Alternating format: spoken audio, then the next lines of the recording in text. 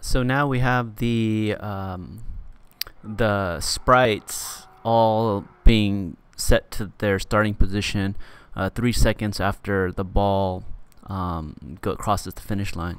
Right? And we could test that by hitting him. Our sensing sprites are all in the right location, right? And then I can hit him back into the goal. Whoa. I can hit him back into the goal, and my sensing sprites go back to their starting location, right? And I can kick them around. So now I guess what I want to do is when the ball crosses the finish line, I want it to say goal, right? So I want to play that sound effect. And that's how do we do that? Well, the sound effect is over here on the background, right? It's right here on the goal sound. So it's pretty simple. We just go to events and we say when I receive goal, play that sound, right? So play the goal sound until done.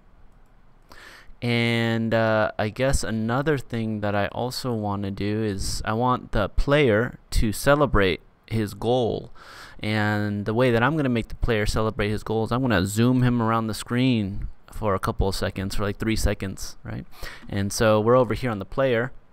When I receive goal, maybe we can have another one, right? So we could say when I receive goal, right? Then, and while the player's waiting for 3 seconds, we could zoom them around the screen. So I could go to motion and I could say zoom over to here. So glide over there for a little bit less than a second. Let's do 0.9. And then glide over to here for a little bit less than a second. Let's do 0.9 again. And then glide over to here. Oh, let me see. Actually, let me change these guys to 0.6. So, yeah. So I'm going to change that to 0.6. And then that means I'm able to glide to 4 locations. So he's going to be here, glide 1, 2, 3, and then my 4th one will take me back to his starting location. So let's go ahead and take out the 2 additional. Oh, I'm sorry. He's over here, and then we're going to glide to here,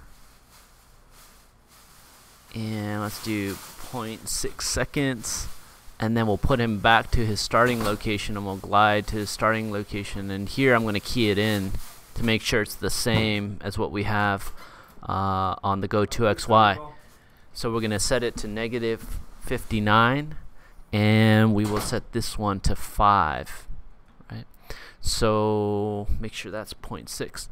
So the trick here is all of these seconds should add up to a little bit less than 3 seconds. Okay. So let's see how that works. Or actually it doesn't really matter too much.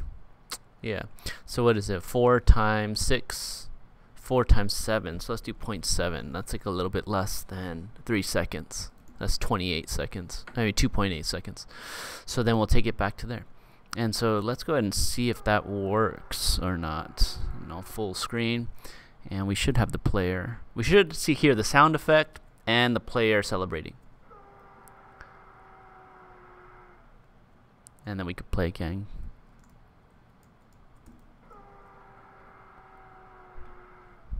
Alright, so that works perfectly.